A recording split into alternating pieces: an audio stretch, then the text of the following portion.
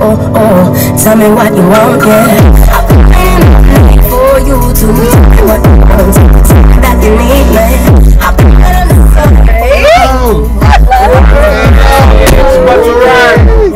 Oh my god, that number plate is ridiculous, by the way. No mistake in you. It was a birthday present from Lucky. Was it? I have one too, but I can't put it on my car because I don't want anyone to know about it. That makes sense. Hey, long time! Long time, how are we? Oh, Good. Wind up that window, Kez, just in case. How are you? I'm alright. 10 years later. 10 years. That actually makes me feel old. Because when we first started working together, I was like a baby. And now that you're saying it's been a decade, How old were you? I was 18, I'm 29 now. So I was 19, I lied. It's so crazy. And like, At least you weren't 12 years old, as our previous features have been telling us about. I know they were 12 First time when this album came out.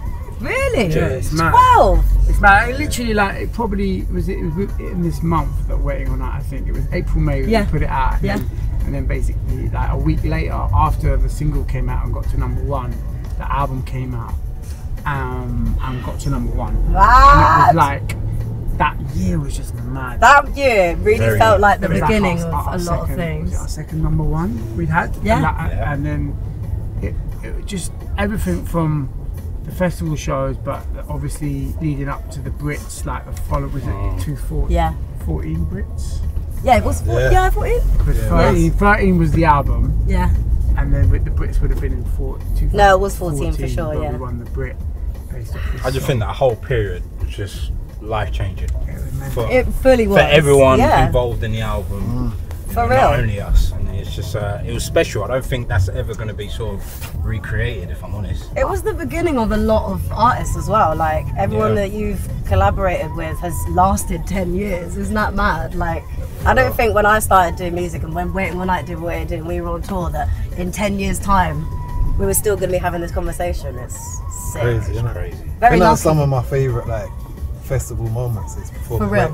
Waiting All Night with you. Oh, is it? I always remember No one quite done it like you. Obviously it was your song, but when other people came and sang it, like it's still good, but it just wasn't quite the same. Oh, I appreciate that. What I love about this song is when you were on tour with us, do you remember that Plan B tour? Yeah. Right. So well. And basically we hadn't decided what the next single was. Yeah. And I remember the label were like, playing it. do Right Here, whatever. Yeah. Which is also a big tune, but that we just were playing this live, and the reaction that we saw at the crowd. Yeah. Supporting, we like third support. Was it Plan B, then Labyrinth, yeah. and then us. Right? Yeah. And it was like the crowd reaction was just incredible. Yeah. And I remember that's why we decided to put this song out next.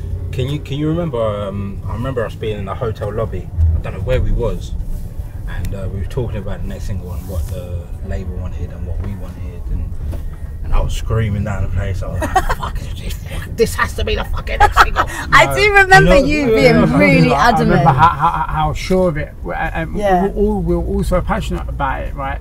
And we had to like literally put our foots down with the label and basically shout at them and be like, you can't put anything else out but this song. And they basically had to listen to us, and like it's mad. Like it then went on to do what it did. Yeah. And it's still now. This is the mad thing about this song is like it will still destroy the festival now. Yes. And still be one of the best. Yeah. If true. not the best song that we play. Yeah. But it's always between this and Feel Until Love.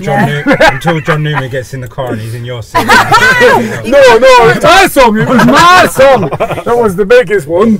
But you know, like to be honest, like I think that whole time, it really like what I really appreciate is how it was so fast, but we sort of really had these gut feelings that we really made like the best music, I think, and really it was like an opportunity that was laid out in front of us, and we all like went for it, which I really like. I love like remembering those times for that, like us like putting out that music, making that album, and doing it all so quickly in like 6 months.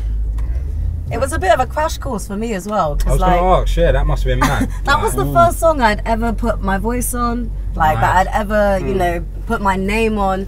And then, you know, it set the bar. To be honest, guys, I've had a lot of therapy for it, because like to start at the very top, to go to number 1 and then win a Brit when I was 19 years old, and I hadn't put my voice on anything else.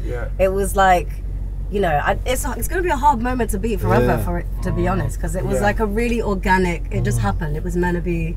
We were all in the right place at the right time. And do you remember? I remember this really vividly. That it was the week that.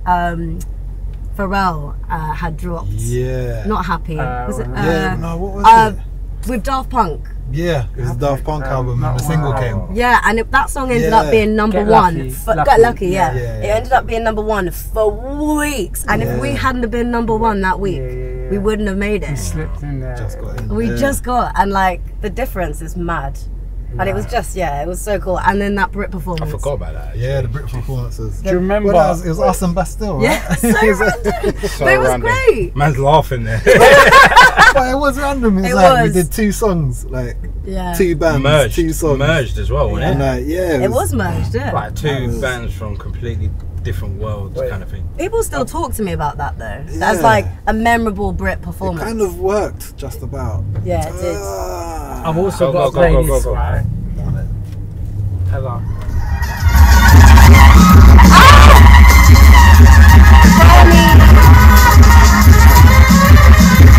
I was remember this show.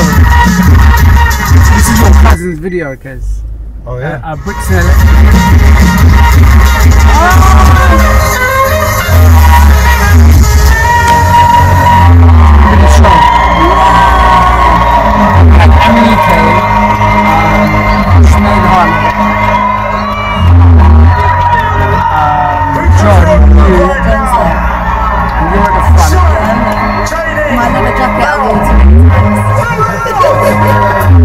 I just shouted out my sister.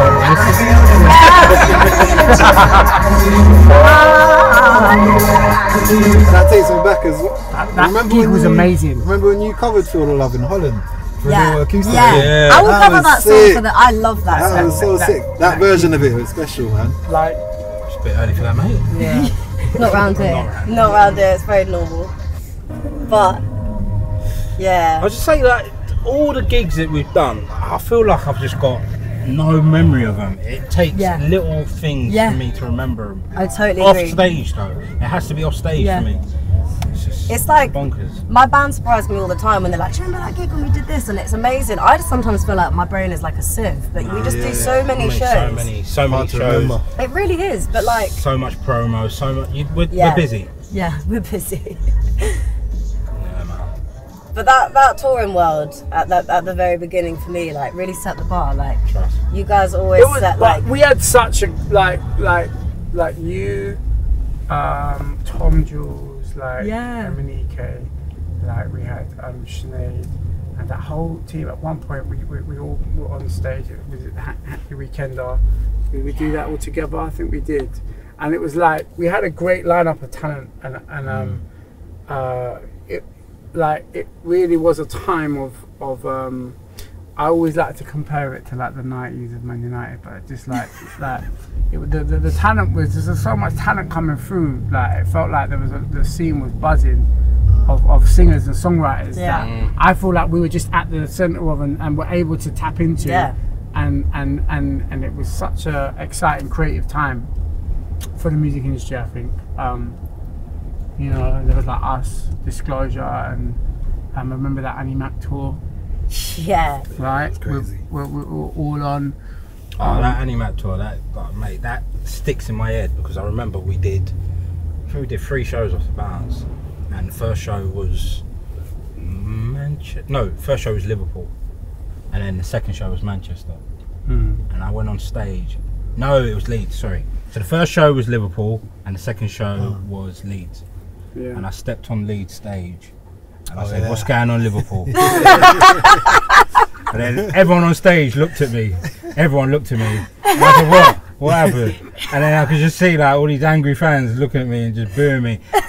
I had to flip it. I was always good at flipping it. I just said, I was just testing you. Yeah. To be fair, you've been very good at recovery. Yeah. Do you remember that? Because we've needed a lot of recovery. Talking of recovery. You used to say my name wrong all the time. Oh, I was telling the story yesterday because, like, in hindsight, I wish I listened to you. Maybe it was a sign. You kept calling me Ella Eyre. And it's a sick I name, kinda to like be it, fair. though, yeah. I need to rebrand. You need to rebrand. Do you remember that Australian Yeah, tour where it was really hot and you passed out pretty much? Yes, I will never forget that. We were in Australia, Perth. And I remember because we were on the last song of Feel the Love, and at the end the encore was super long because we were just getting the crowd to sing it over and over again. And I just remember going, I'm gonna go. And I was like walking backwards towards where we come off, just like hoping that It must be like 40 degrees. yeah, it was. We were in direct sunlight in the middle of the day, and that was. I will never forget that because Yeah, that was scary. Man, it's mind-boggling though. It's like you're 18 years old. You've come on tour with us in a period where we have literally just gone global, traveling to the other side of the world, Australia. You were stronger 18-year-old than I ever was to do that. How scary must that have been? I remember I had to do the first show in Australia, and I think I might have done it for myself. And that was the first time getting on a 24-hour flight. Like, man, did you not find it scary? Do you know what? I just sort of went with the flow. Yeah. And like, I think because when I started doing music and when I growing up, right, I never thought I was going to be doing music and artists because I had no one around me to ever make that think that was a possibility. Like, I didn't have people like that were producers in my family or anything like that. So then, like, when I got a manager, I was like, wow, this is cool. And then, like, when we came on tour together, we worked together, I was like, wow, this is cool. And then when we went to Australia, I was like, wow, this is cool. And it was only when I come back and, like, I came off this tour and I started doing my own thing, and maybe, like, 5 years later, I was like, that was a wild time. Crazy time. And, like, it was so cool. And I think I probably took it for granted in a sense of, like, I should have made more of an effort to remember things or write things down and take pictures and, like, you know, stories that I'll forget about, someone else has to remind me. But like, I don't know, I would do it again. I don't know about you, I would do it again. I'll do it again. Bust out Then. Now, well, we're still doing it. Yeah. I mean, yeah, I feel like, to be honest, I feel like if it was worth remembering, would you remember it? I don't know, sometimes people have to jog my memory. Yeah. But I feel like your body really does, your brain does hold on to the important ones. For sure. And like, it's hard these days with all the clouds and stuff. It's like, I don't have the same phone as I did in 2011. There's so much lost photos and videos, you know, because the clouds weren't really around then. Yeah. Mate, you was there. Do you know what I mean? We were there. That's There's it. so many of us that are not living in the moment these days. Yeah. Regardless, they're living through their phones. So much totally that. So we were there. We lived it. We thrived off it. And we're still here now. Definitely lived it. It was such a fun time. I do look back with really fond memories because it was just like my life completely changed. Just really actually by meeting you guys, to be fair. Yeah. I think all of us did. By meeting ourselves, yeah. And we were going to be doing it again, right? 5th of August. Yes. I'm actually gassed. Like, I feel like I said earlier, you guys set the bar for me with live shows. Like, when I went off and did my own thing, like, it was really important for me to love my band, to get on like family. Like, if anyone's like not fitting in, like, they gotta go, because it's all. If you're on the road, if you're gonna last, if there's any longevity, you have to like where you are and who you're with, because you can't always like where you are. But I love that because I don't like most people. Yeah, to be fair though, like, you guys are in a band, you don't have a choice. Yeah, exactly. You can't sack him. You could feel it though, like when I came and saw you perform at different festivals and stuff. You could see that you was enjoying it. You could see that your band were enjoying it. It's so important though, man. So important. So important. That was a massive lesson. That just translates to the crowd, you know. Yeah. We always live by the fact that it's not a case of our audience is coming to see us and, you know, we're coming to perform. You're part of this show, you know, and we've always stood by that. And it's something like, it's a pleasure to hear the fact that you've taken that into your own show. Yeah. And like, we watched John, we've watched all the other artists, and you can see that there's elements of that vibe in there, which is wicked. Yeah, I mean, I often think, you know, if we hadn't been on tour together, how my live show would have gone, because I just had nothing to compare it to. And luckily for me, I had the best comparison ever, because we really were like a tight unit, and we did like those early morning roll calls and like getting down to the lobby calls and flights. Radio in Australia, Yeah, radio in promo Belgium. back to back. Yeah.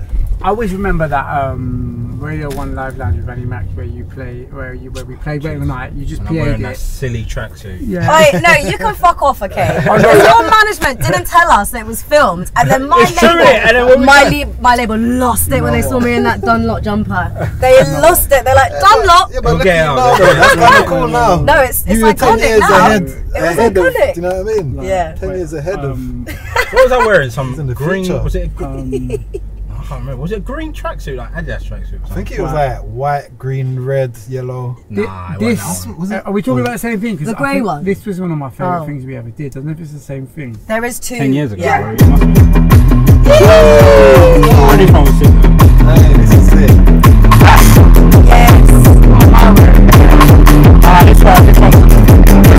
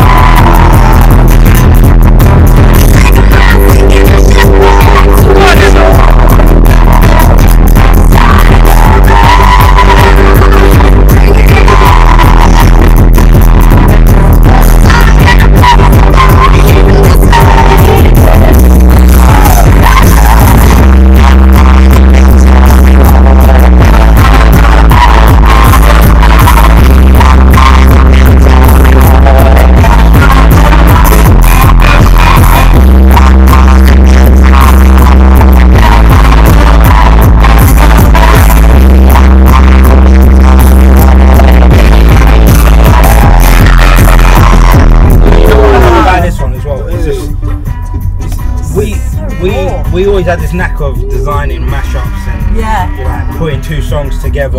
Because we come from like a DJing culture and then kind of fused into like whatever. And just seeing how it gets executed, it's just beautiful. It's sick. So good. I actually haven't watched that for years. I wasn't thinking of this one. I was thinking of the I was first thinking one. of That was yeah. another one, yeah, with the way you were the green tracksuit. That one I was prepared. I actually dressed that one. The other one, we were doing a gig in Village Underground, and then you like last minute were like, Ella, you need to come to Radio 1. We're doing Waiting All Night, and I just turned up in my tracksuit thinking it was just going to be like a quick. We've done so many of them where you just turn up, sing, and you go. But the thing about that one, that original one, is that all the things that the label were probably upset about, management upset about it being filmed, actually helped it go viral. I agree. Which is bonkers. Yeah. Do you know what I mean? All Because if the we calculated tried, shit, all the styling, sometimes it's just too much. Exactly. And we just turned up, we did our thing, it was raw, it was sick, if I may so say myself, and people loved it. Yes, well. Yeah. Yeah, but Dunlop jumper. I will speak bad on Dunlop. After that. Honestly, I've trauma because people were commenting underneath going, why is she wearing a Dunlop jumper? Why is she wearing a... Now it's historical, but at the time it was damaging. My young brain. I used to love them tracksuits, to be fair. I've been waiting all night for you to tell me. Tell me that you need me. Tell me that you want me. I've been waiting all night for you to tell me. Tell me that you need me. Tell me that you want me. Tell me that you need me. Tell me that you want me. Tell me that you need me. I think one of my favourite moments where you're involved has got to be Solo for me. Solo. Oh my god, of course. That started from that was a rehearsal. That was a jam from a rehearsal, wasn't it? Was it rehearsal? I thought it was sound check. I thought it started we were off at in Terminal. Yeah, it was that rehearsal. I and we thought was Tom just brought like, his dog that day. we was playing around in rehearsal. Yeah. And like, it was on record. And we just Off turned of- it into off a of little, Too Cool to Love Me jam. in a little. Oh, that's it, yeah. And then we made the solo. But wasn't Too Cool for Love Me for? Wasn't it done at a sound check? That's where the original idea came from. Maybe I think it originated in a rehearsal, and then we did it On a on. sound check. Yeah, So I might probably go the wrong way around. I just remember Thomas Jules bringing his dog to the rehearsals. That was the day that we did that. Bang on. You know what? It's really nice to reminisce because I feel like 10 years later, I overthink and analyse everything. Oh mate, we all do. And when you look back at those videos, and like, we were just all loving it. We were just enjoying Like ourselves. solo on this as well. Yeah. One thing, I must have read this the other day, and it was to do with golf because I'm heavily into golf. Is it? I can't stop playing. Oh my god. And they were talking about the times that you play the best golf is when you've got that right level of focus Yeah. and right level of not being focused. Yeah. You know, you're just in Yeah. that sort of period of just not really thinking about it, but you're still in it. Yeah. And if there's any artists out there, if you can stay in that zone, I don't know, there's probably a proper name for it, but if you can stay in that zone, it's the best. Yeah. Especially for creativity and just. Oh, 100%. Yeah. It's a mad world, man. Yeah, We're man. still here. We are. Still here. We are. I remember the first time you ever came to our studio. Really? It was for a session, and you was just sat there playing. You played the ukulele, right? Yeah. I was like, this is one of the best voices I've ever heard. Oh, Like, thank seriously. you. No, So sick. can you bring out a song just on the ukulele? Do you know what? I Just actually you. I got a ukulele again Yeah. 2 weeks ago. Yeah, I haven't played it probably since then. Yeah. And then I got one for my birthday, and I was like, This fuck is a it. sign. Bring out It a is, single. yeah. You just playing Hey, that. look, anything to get me posting on social media because I ain't got time for I'm that. with you. I'm with you. All right, Hey, so always that's a it. pleasure. Always. Never a chore. Thank you. I'm We'll see actually you really looking 5th forward to the 5th of show. August. Let's bring it back like we always It's gonna do. be a 100%. vibe. Yeah, Kick well, off. take care, guys. care. Love you, Ella. Mwah. Bless. Like, she's made me excited for the 5th of August. Yep. Yeah, boy.